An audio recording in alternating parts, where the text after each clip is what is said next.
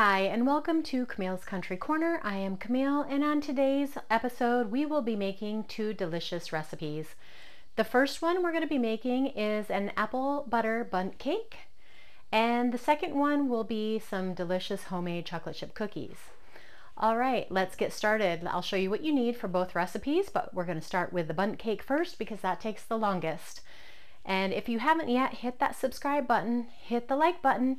Let's get started. For our apple butter bundt cake, we will need, of course, some flour and some sugar.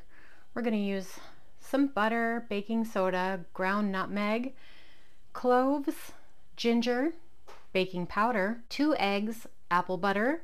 We've got some chopped pears in the back, which you can definitely use apples. I'll explain that later. And some pecans. All right, let's get started mixing up this recipe. For this recipe, we're gonna go ahead and grab a bowl for all of our dry ingredients. All right, we're gonna go ahead and mix up 2 cups of flour in this bowl.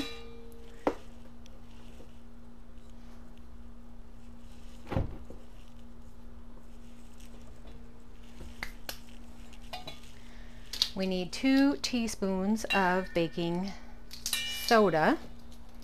No, I'm sorry, 2 teaspoons of baking powder. Correct me.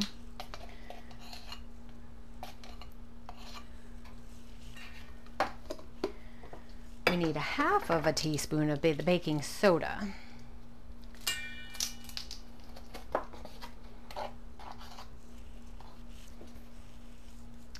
One teaspoon of cinnamon, which I forgot to grab. Sorry about that. So cinnamon definitely goes into this recipe. I just forgot to grab it. We need 1 teaspoon of cinnamon.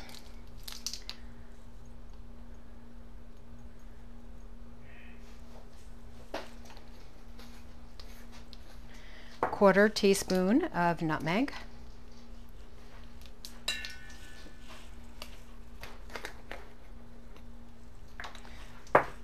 Sorry, again, I'm off on my measurements. Oh no, I said it, 1/4 teaspoon. That is correct. 1/4 teaspoon of ginger.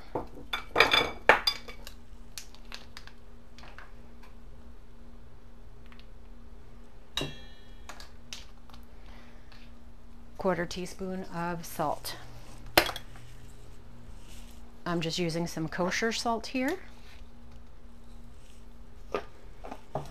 All right, we're just gonna stir that up just a tad. Now for our wet ingredients, I am going to add 1 cup of regular granulated sugar. I always feel like I'm totally prepared, haha. All right, we need 2 sticks of butter in here. So we're gonna go ahead and get started. I am using salted butter because that's usually what I buy.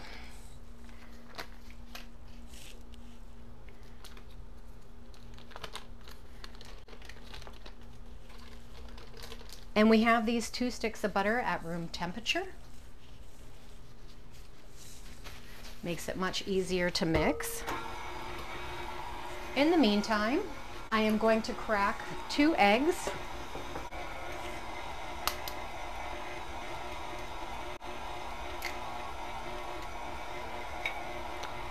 I'm going to go ahead and add those one at a time.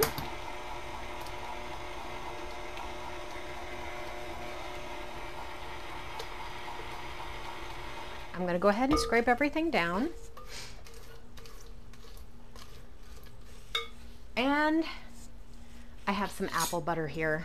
My sister has made this apple butter and brought it to me last fall, and I have yet to use it, and I thought this would be a perfect time to use this if I can get it open. There we go. All right, so we need about 1/2 pint. So I'm going to use about 1/2 of this jar.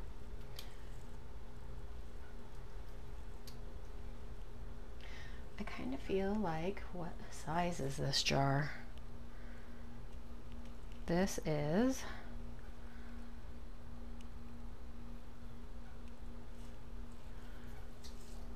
not sure. I'm going to go ahead and use it all. It doesn't seem like it's that much. It looks like maybe it is about a half a pint. All right, let's go ahead and mix that up. You can definitely buy apple butter at the store. They do sell it. All right, I'm gonna turn my mixer to low and I'm gonna slowly add in the flour.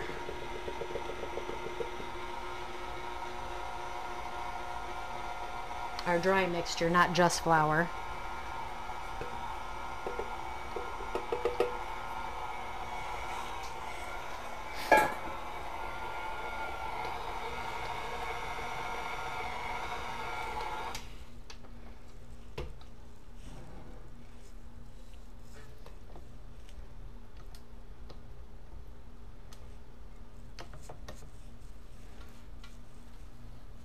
A bunch of my flour went down the side. Let's clean that up a little bit. All right, so I'm going to scrape my bowl one more time because I see some stuff that's not mixed up on the bottom. We don't want pockets of butter everywhere.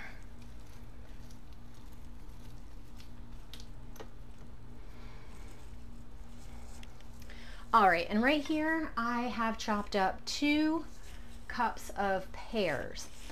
Now, this is an apple butter cake recipe. However, I have all these pears that I canned up last fall and I need to use them up. And if you don't have apples, which I don't right now, this is the perfect time to use up pears if you have them, because those are definitely in season right now for me.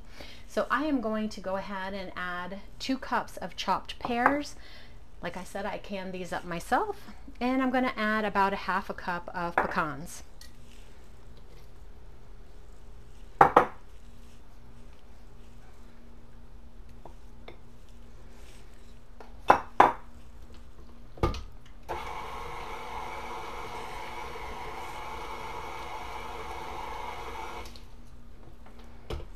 All right, this is a fairly thick batter.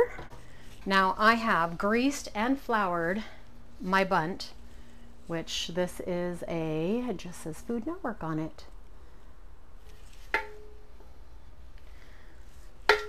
It's your typical size Bundt pan. I'm not sure exactly what size it is, but any Bundt pan will do here.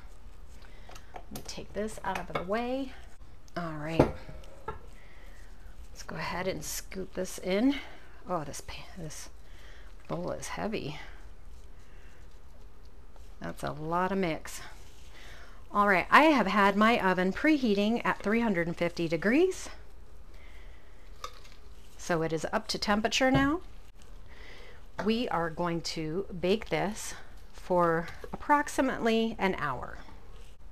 In the meantime, we are going to whip up our next recipe, which is chocolate chip cookies.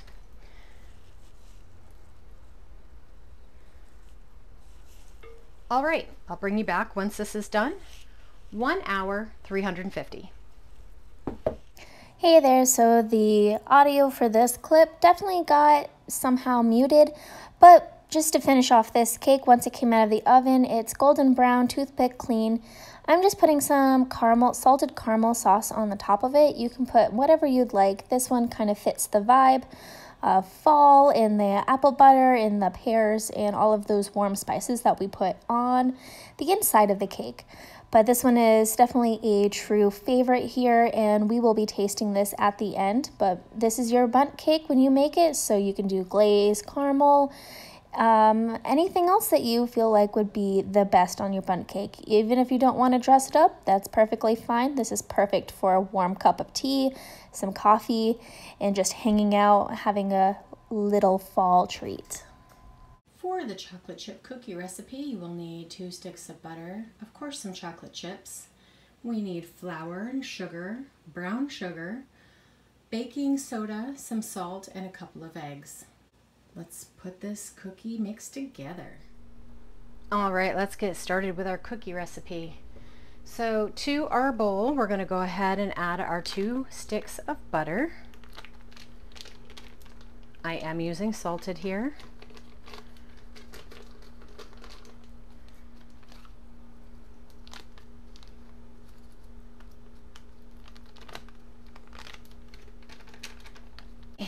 All right, and then 3/4 each of our brown sugar and our granulated sugar.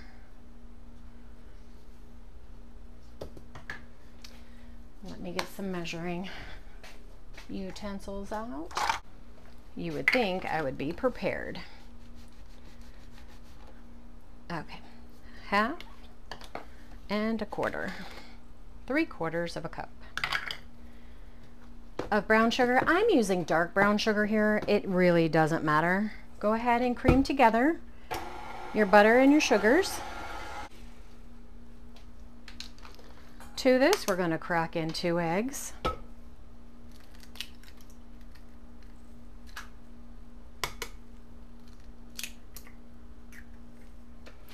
Let me go ahead and scrape down our bowl.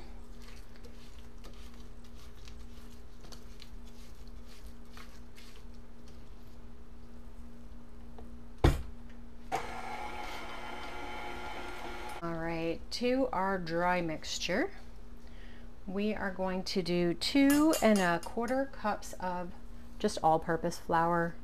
You can use whatever kind of flour you want here. If you want some gluten-free cookies. All right, we need 1 teaspoon of baking soda. And we need 1/2 teaspoon of salt. I'm just using some kosher salt here. Go ahead and mix that around. And we also need a teaspoon of vanilla. This is just my homemade vanilla, made with vodka and vanilla beans. All right, we're gonna go ahead and start adding our dry.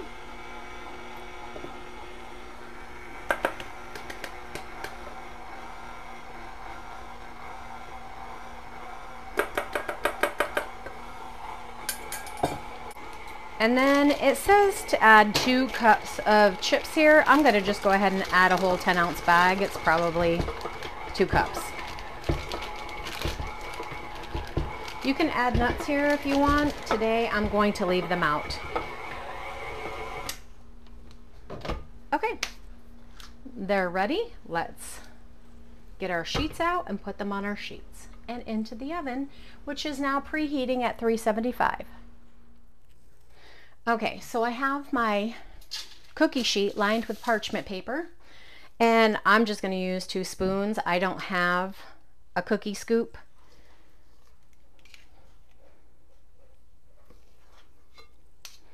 And I put them probably about 3 to 4 inches apart because they do spread.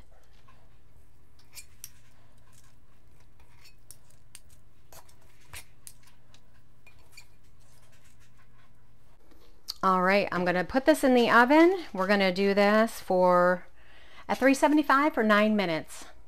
And I'll bring you back when they are done. All right, friends.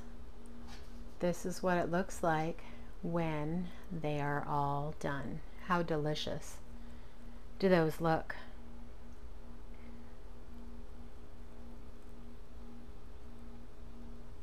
All right. Shall we try our apple butter bundt cake?